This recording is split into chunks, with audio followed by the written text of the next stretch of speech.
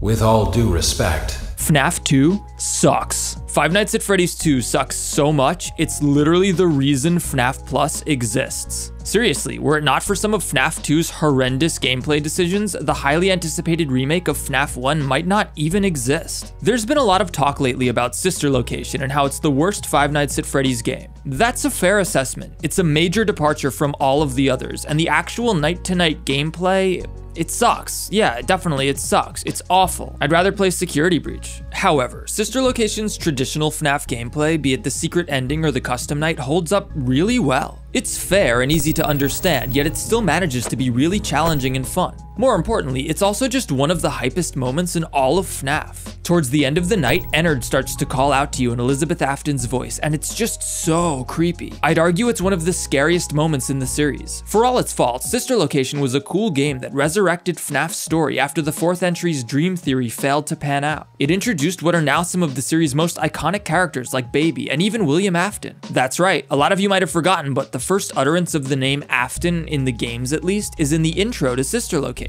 with all due respect, those aren't the design choices we were curious about, Mr. Afton. The Theft King channel is all about sad kittens and puppies. If you don't subscribe, you hate sad kittens and puppies. You don't hate sad kittens and puppies. Do you? It was the first FNAF game to really give us some characterization for the people involved in this horrific scenario. We get dialogue from William Afton, Michael Afton, Elizabeth Afton, and Baby. It's cool for a FNAF game to give us some glimpse into who we're playing as or who the victim that ended up inside this horrific animatronic was. Most FNAF games don't give us that.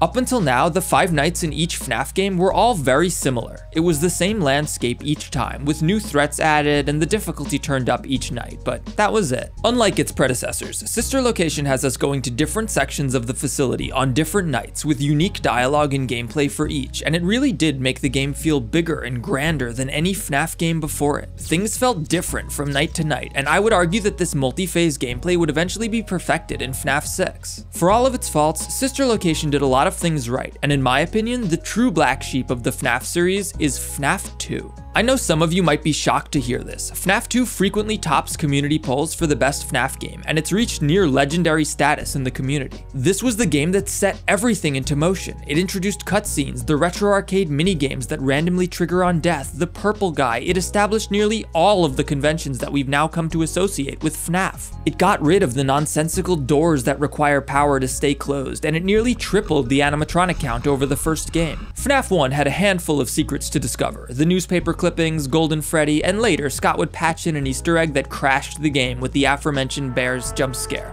However, FNAF 2 was full of secrets, and these ultimately led to the FNAF game theory coverage that we know today. When FNAF 1 came out, there was no Afton, there was no purple guy, there was just phone guy. MatPat's early game theory episodes tied the events of FNAF 1 to a real-life murder at a Chuck E. Cheese in Aurora, Colorado or something like that. There was no lore. FNAF 2 changed all of that. The game featured new, modern-looking animatronic designs alongside withered, dilapidated versions of the first game's cast. This, of course, led everyone to believe that the game would be a sequel, but perceptive players eventually realized that the game was actually a prequel, and I think this was really brilliant on series creator Scott Cawthon's part. You see, FNAF 1's story was ripe for expansion. Who were these kids that went missing and presumably ended up stuffed inside robots? Who did it? Why? By making FNAF 2 a prequel, Scott was able to start exploring these interesting questions that had emerged in the wake of the first game's success, and it led to what I can only describe as a golden age for FNAF and FNAF theories. However, setting aside the profound impact that FNAF 2 had on the series as a whole, I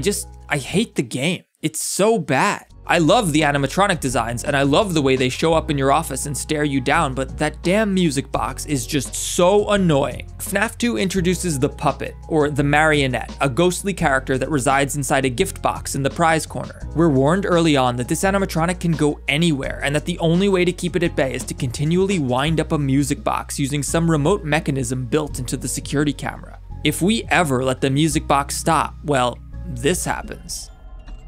Five Nights at Freddy's 1 builds a lot of tension during the quieter moments when you're just scanning through the cameras, trying to figure out what's going on. These days, many of us know the exact mechanics behind how the animatronics work, but back then we didn't, and some of the most iconic FNAF reactions were predicated on this downtime that allowed the player to explore. It allowed us to scare ourselves and let tension build up so that when the jump scares finally did arrive, it was awesome. Oh god! What the? Unfortunately, FNAF 2 got rid of all of that. When a new animatronic is introduced, you can't devote your time to following it through the cameras and checking out all the cool renders of it moving through the pizzeria. Instead, you're forced to constantly go back to the prize counter camera and wind up the music box. On later nights, you basically can't use any other camera because you're so busy cycling between hiding behind the mask and winding up the music box. Again, you don't need to use all the cameras in FNAF 1 either, but you could, and most players did on their initial playthroughs. It isn't easy to pick up on exploits like cam stalling your first go around. Most players won't. In contrast, from the very first night in FNAF 2, the player is constantly worried about winding the stupid music box, and in my opinion, it really hurts the game's ability to control its tension. You actually do have a lot of time to explore the cameras on early nights. The game tries to be really forgiving and the timer takes forever to tick down, but it doesn't matter though. The player knows that the clock is running and they're always gonna have it at the forefront of their minds. Watch any FNAF 2 playthrough and you'll see that players wind up the music box obsessively. Most never let it elapse for more than a few seconds before topping it off again. The game even encourages this. The longer you wait before recharging the music box, the longer it takes to wind it back up. The result is a game that has a ton of cool characters, mechanics, renders, and scares, yet the player can't really enjoy them to their fullest because they're constantly preoccupied with the music box and the associated marionette. The music box wasn't a bad idea per se. Forcing the player to take their attention off of the more randomized threats was actually pretty clever. It was just the implementation that didn't work out so well. FNAF 3's gameplay emphasized the cameras perhaps more than any other game in the series, requiring that we search for Springtrap throughout Fazbear Frights and use sound lures and closed vents as we desperately try to keep him away from us. Periodically, we'll encounter phantom animatronics and equipment malfunctions that force us to take our attention off of Springtrap, but these threats aren't constant. There's little that we can do to stop our cameras or audio lures from going out, and thus they aren't at the forefront of our minds during gameplay. We don't obsess over them.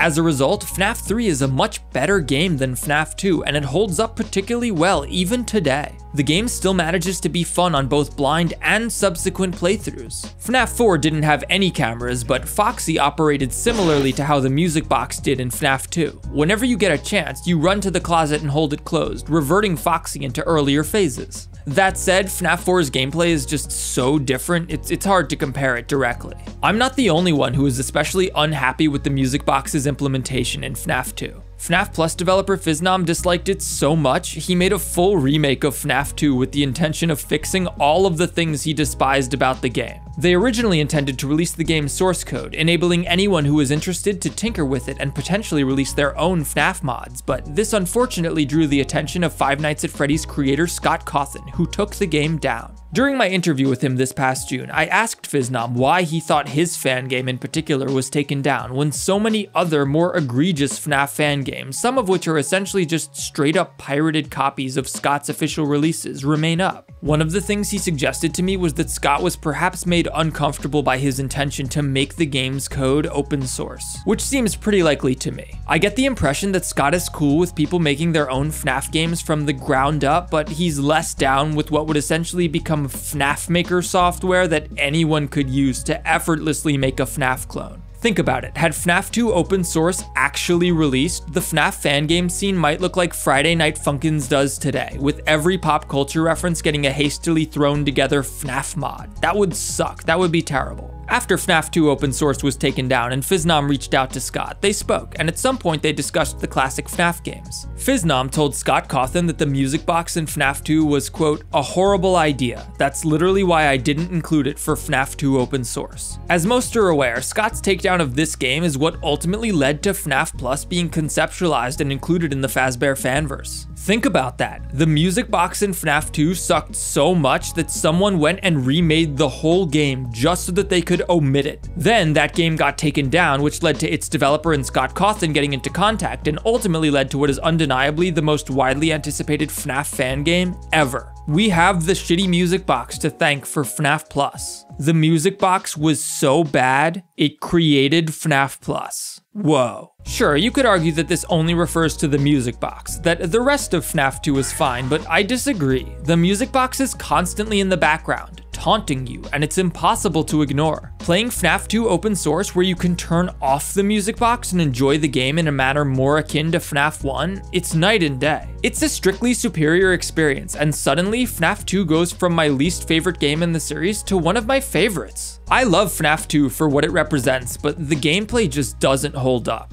In my opinion, it's aged much worse than any of the other entries, and while it was important in regards to setting up the characters and the scenario and all the good stuff that FNAF would eventually become known for, it didn't evolve the gameplay all that much. FNAF 3 and 4 were both radical departures from the prior games, and for all of Sister Location's faults, it did introduce new elements that are now critical to the series. Yes, the game is bad. Individually, none of the gameplay in Sister Location comes close to FNAF 2's most basic nights, music box included. However, when I go back and play Sister Location today, I still have fun. I still try to play the whole game, even if I do skip a couple of the more frustrating mini games. When I try to play FNAF 2 though, I end up quitting by night 4 or 5. That music box is just so frustrating, it isn't fun. I think Sister Location is actually underrated by the community, whereas FNAF 2 is overrated. Both feel really similar to me in that they're almost transitory games, entries where Scott was playing around with ideas and not quite sure what direction he wanted to take the series, but I agree that Sister Location has the weakest gameplay in the series. Regardless, it had an immeasurable impact on the series as a whole.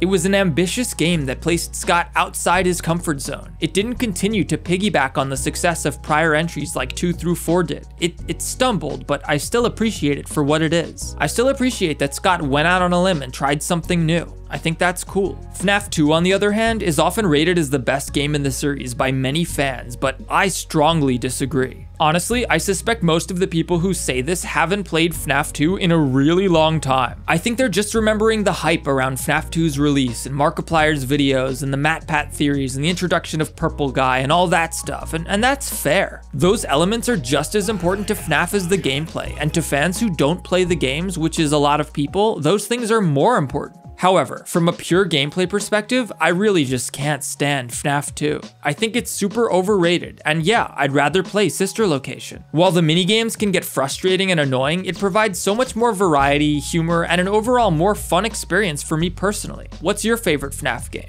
For me, it's either FNAF 1 or FNAF 4, but I actually think I prefer Sister Location to 2. Yeah.